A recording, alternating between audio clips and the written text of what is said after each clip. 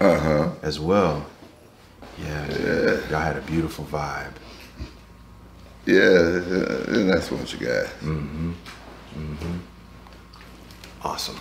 Cool deal. All right. It's on silent. And that's one thing I wanted to see. Okay. Let me know when you're ready, Dara. Yep, I'm ready. Man, y'all got all the stuff too much for me. You don't do the smartphones? I got one. I don't use it. I feel you. I feel you. I must have a million text messages I never read. Oh, okay. I said, man, I don't read no text. Pick up the phone. Indeed. All you're going to do is pick up the phone anyway to ask me, did I get it? That's right. That's fair.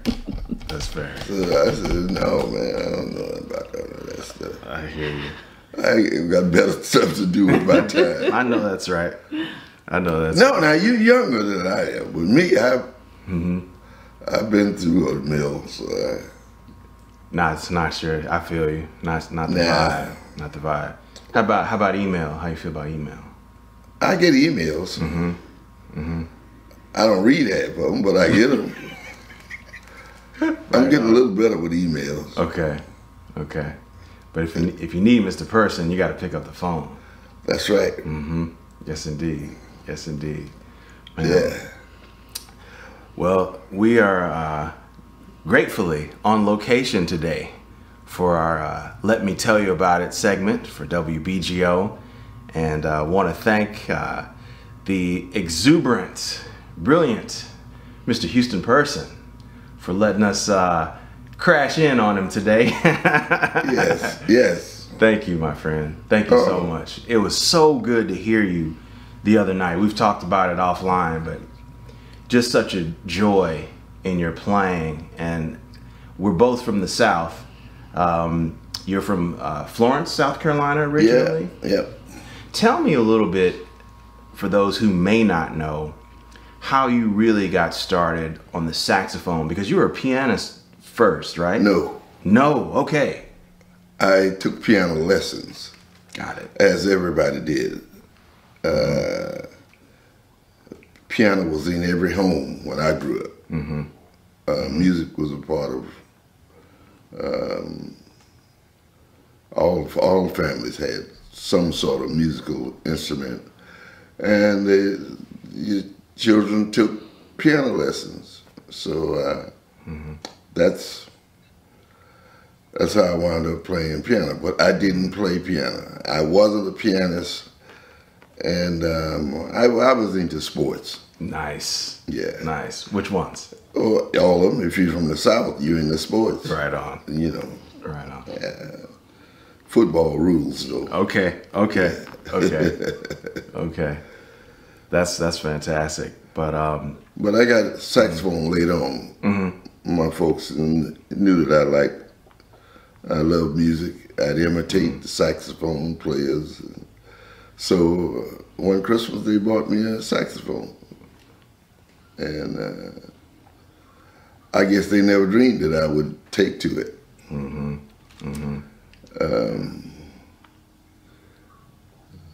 Especially parents, they don't expect you, they want you to get a job. Fair enough.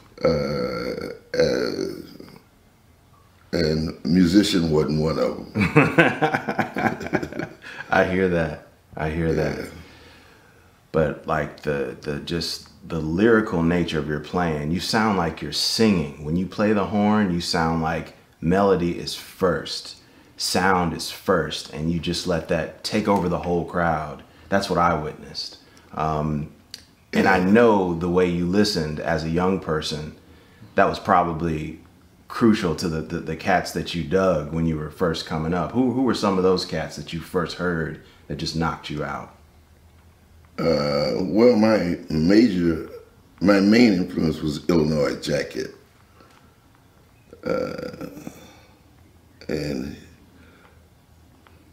And all the rest of the guys.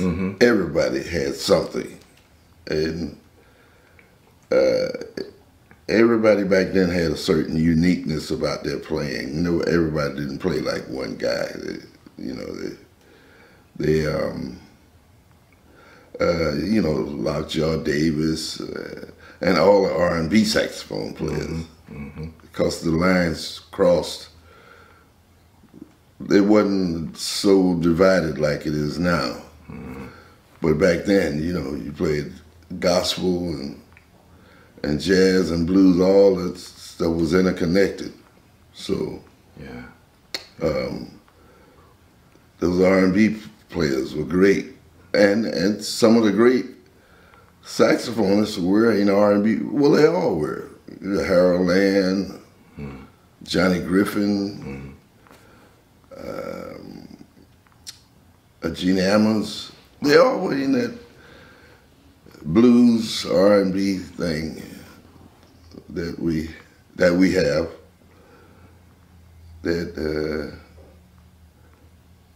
Yeah, I like those guys. Yeah, me too. Yeah, well, that's the era of guys being really individual. You could tell each one of them. You know, so everybody contributed something. You know, you had Hank Mobley, which we always forget. Yeah. You know. Yeah. Wow. So there were guys. Yes, sir. And there were guys everywhere. Yes, sir. And especially around the rims of Texas and Oklahoma. Texas tenors, Oklahoma. Yeah, because they had the territory bands, like Illinois Jacket worked those bands before he got started. And Ernie Fields. Okay. He worked from the Houston line to Oklahoma. Okay. All up through there. And I didn't know that. They up that line, but everything had migratory patterns. Like most of the guys from Texas, they migrated to LA. Okay.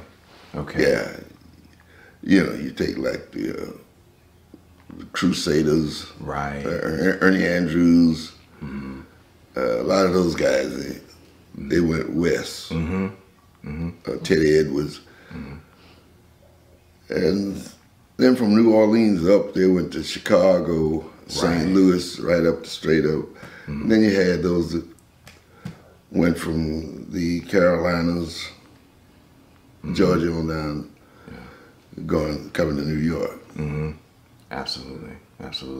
So it was interesting how, you know, we migrated.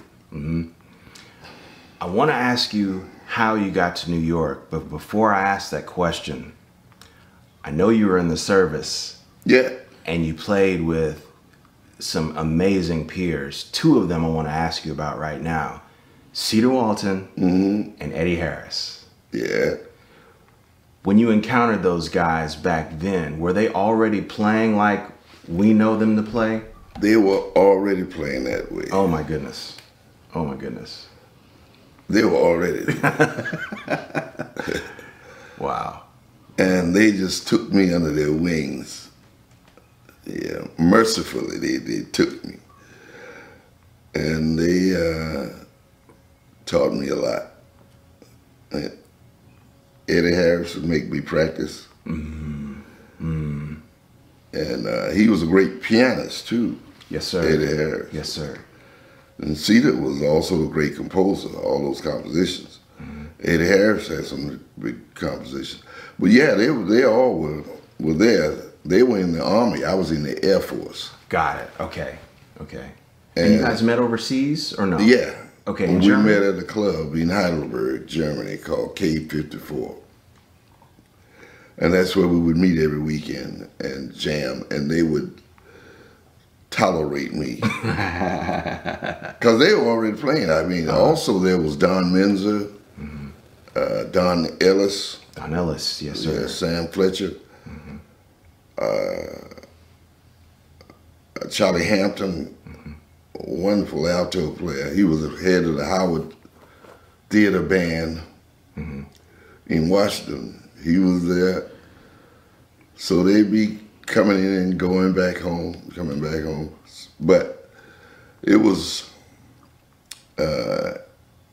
great. But Cedar was there the whole time. So, and then, and they were really playing when they came back. Lex Humphreys was there. Oh, wow. Wow. And so when they came back, they went straight to the professional ranks. I went back to school. Okay, okay. That's all right. That's all right. Yeah. And you went to, was it Hart School of Music in Connecticut? Yeah. Wow, wow. But I also spent time at South Carolina State. Okay. Yeah. Okay, okay. In fact, I was looking at ESPN this morning. They were celebrating historically black colleges. Yes, sir. Yeah.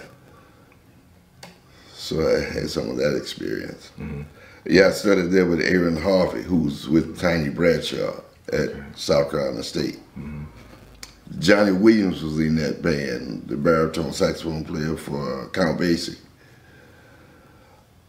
So I ran across some wonderful people, wonderful guys who helped me along the way. That's beautiful. Yeah. That's beautiful. So when did you decide that it was time to move to New York and New Jersey? What happened? Well, when I was at Hart College of Music, I studied there with Stanley Aronson,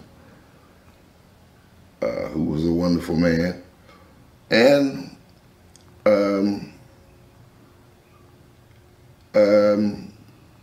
I was working with bands locally, and I met Johnny Hammond Smith. Wow. He was moved to New Haven, so he had a nice band, and Spider Martin. That was when all those little towns, big towns, everybody had jazz clubs then. And were they organ clubs, Mr. Person, at that point? Had the B3 come Well, I wouldn't say organ clubs, I'd just say clubs. Okay. Because in Hartford, there was a jam session, and a great jam session. That's where I met Marcus Belgrave. Okay. In Hartford, at the Elks Club, and they had a piano. And Norman Macklin was the house pianist. So I wouldn't say organ, but the organ groups were prominent then. Really prominent. You see those guys moving the big organs. Yeah. But it was a great time for music. A great time. And so eventually I went on the road with Johnny Hammond Smith. Wow, wow. Take me back to when he asked you to come out with him. How'd the conversation go? He already knew you're playing. I'm sure he was pleasantly amused and thought that, you would be the cat that would be the right guy for it. How did it go down, if you can? Yeah, I don't know. Okay. I don't know. It just happened. Okay. It's funny how, bands are assembled, sometimes somebody doesn't show up and the next guy up. The same as in sports. You sub, and then they said, well, man, hey, you sound pretty good. We'll just keep you. So a lot of that, a lot of that is incidental or coincidental. Yeah. Yeah, so I wouldn't actually know, Maybe I was playing for less money. That happens in sports too. That's okay. That's okay. That's okay. But yeah, you guys just had a beautiful sound. That's where I first heard you on record, was on some of his records on Riverside. Yeah. And then eventually on That was the first record I ever made. Okay. It was on Riverside. Was Mr. Wonderful one of the Riverside albums of Johnny Hammond? Man, you've been listening a long time. Well, I might be a young guy, but I like to collect vinyl. And you guys have touched me for all of my life. And it really specifically, when I got you listening to Johnny Hammond, I had to know, hey, does Houston Person have any records out? And I would go to the record bins, and I saw this label named Prestige Records. Yeah. And that's where I really found out about Prestige, was through guys like yourself and Gene Ammons. I got to ask you about Prestige. Tell me about Bob Weinstock and Bob Porter. How were they to work for? How did they give you a shot to make your own record in the mid '60s when you got your own deal? Yeah. Well, I recorded there with Johnny. I must have done about 4 or 5 albums with Johnny Hammond. So I was in Boston then. I had moved to Boston. Okay. And one day I was just sitting in the house. I didn't know what I was going to do. I said, well, I'm going to call Prestige and see if they would give me a date.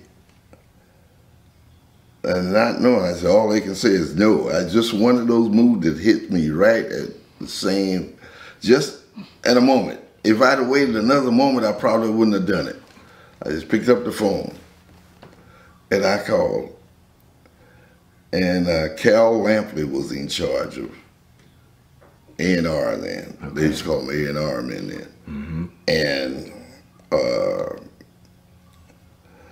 I could hear them say, are you ready for a Houston Person? And they said, yes. And they said, yeah, when can you be here? They set things up.